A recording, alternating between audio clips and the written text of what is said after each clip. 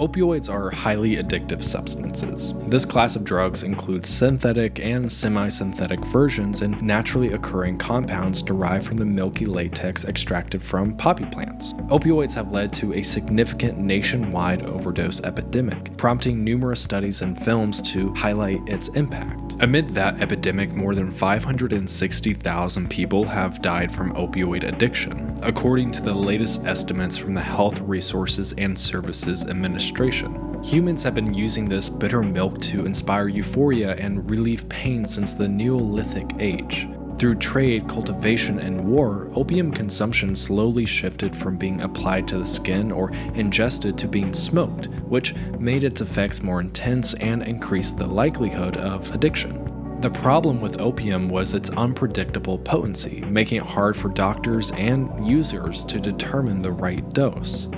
Scientists started to study the poppy plant, hoping to isolate its chemical components for more reliable medications. This led to the discovery of morphine, a naturally occurring alkaloid in opium. However, it was later discovered that injecting morphine made it more potent, fast-acting, and addictive than anything that came before it. Morphine's popularity caused a rise in morbid cravings, which we now call addiction. Public outcry over these cravings pushed scientists to find non-addictive painkillers, resulting in the creation of heroin.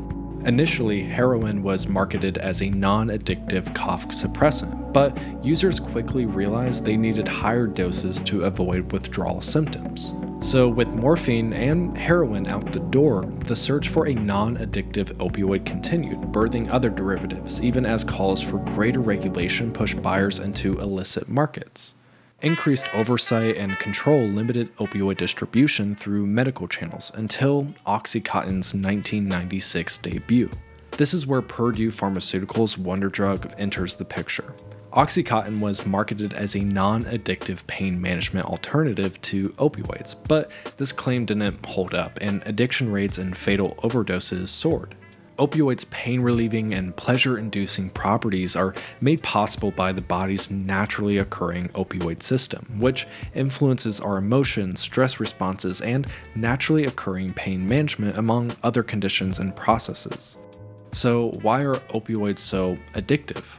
It all comes down to the body's natural opioid system, which influences our emotions, stress, and perception of pain. External opioids like morphine can bind to the same receptors as internal, naturally occurring opioids like endorphins, creating more powerful and long-lasting effects. This might explain why users describe opioids as more intensively pleasurable than any naturally rewarding experience they've ever had. When opioids activate these receptors, they release dopamine, a neurotransmitter related to desire, and reduce the attention-related hormone and neurotransmitter noradrenaline, which helps regulate heart and breathing rates. High doses of opioids can dangerously slow these processes, potentially leading to unconsciousness or death. To compensate, the body increases sensitivity to noradrenaline and reduces the effectiveness of opioid receptors. This new balance means users need to keep taking opioids to feel normal, leading to higher doses to achieve the same effects.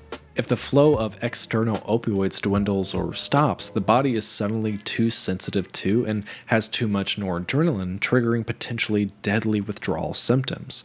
But there's hope. Overdose reversal drugs like Narcan work by binding to opioid receptors without activating them, forcibly ejecting opioid molecules from receptors and allowing breathing rates to stabilize. Authorities in the US have increased access to Narcan, now offered for a fee in pharmacies and for free by some organizations, in an attempt to decrease the deadliness of the ongoing epidemic, which was deep in its fourth wave as of early 2024. Understanding this history is crucial as we continue to fight the opioid epidemic and work toward a healthier future. For more breakdowns like this, subscribe to our channel.